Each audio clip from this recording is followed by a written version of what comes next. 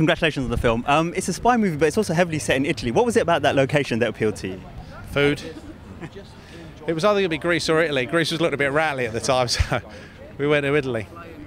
What changes did you make from the original series for the movie version? Well, what we were trying to do was just capture the tone of the original.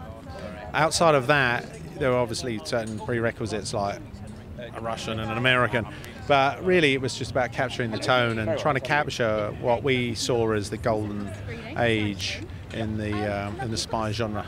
In terms of the pairing as well, how did you come up with Henry and Army? Actually, that was really, we just got on quite well. Ooh, hello, yeah, it was really about. Have I got a fly on my head, love? It's the flying ants, unfortunately. Yeah, it was just that we all got on well, and then they ticked the requisite boxes again of what they were supposed to look like, and they can act sort of.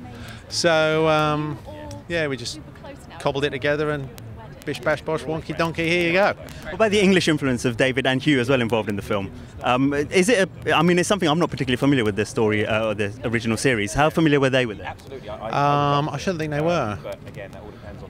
Tough sell? That conversation never really took place. Go on, dear. Hugh was. He was familiar with the character of Waverley and was thrilled to join. And David sort of came in at the last minute as a special sort of.